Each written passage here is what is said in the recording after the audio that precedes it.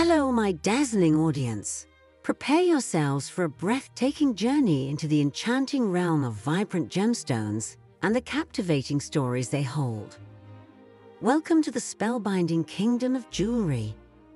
Today, you and I are embarking on an expedition to Asia, more precisely, the captivating land of Thailand.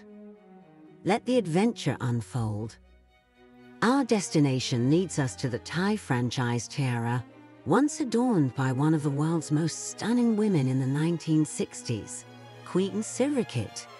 Queen Sirikit of Thailand emerged as an iconic monarch from Southeast Asia, striving to showcase the distinct culture and traditions of our realm to the European continent.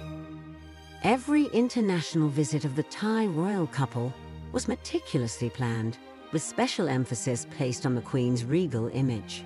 Her ensembles always featured ethnic motifs, complemented by astonishingly luxurious and diverse jewelry. Queen Sirikit's aspirations were fulfilled, garnering recognition as one of the 10 most beautiful women in the world in 1960, 1961, 1963, and 1964 by global experts in women's clothing design. Her portrait graced the pages of all fashionable glossy editions across Europe, introducing the entire world to the country of 1,000 smiles.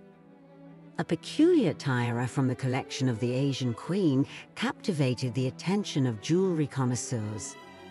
This Van Cleef and Arpels tiara had an intriguing origin. Originally gifted by King Rama V to one of his several wives, Sowerby. Acquired during the king's European travels, the tiara was initially utilized by the Corleva consort as a necklace for various events.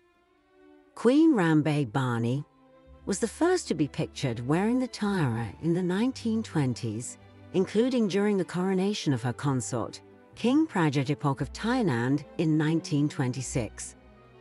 Moving forward to the 1960s, Queen Sirikit began showcasing the diamond jewel as a necklace, starting with a historic European tour. Occasionally paired with her Thai tiara and diamond bandeau tiara, the frang-tiara also graced Princess Bajaratana in the 1960s. Transitioning into the late 1960s, Queen Sirikit elevated the jewel status by wearing it as a tiara, commencing with the state visit of the Shahinshah of Iran, Mohammad Reza Pahlavi, and his wife Farah to Thailand in 1968. The tiara's grandeur continued to captivate audiences, making a notable appearance in 1972 during a British state visit to Thailand, where Queen Elizabeth P. accompanied by the Duke of Edinburgh and Royal Princess Anne, was received by King Bhumibol Adulyadej and Queen Sirikit. The final chapter in the tiara's public appearances unfolded at a banquet during Sweden's state visit to Thailand in 2003, marking the enduring legacy of this exquisite diamond tiara. Join me as we delve deeper into the stories behind these mesmerizing jewels on our dazzling journey through the world of treasures.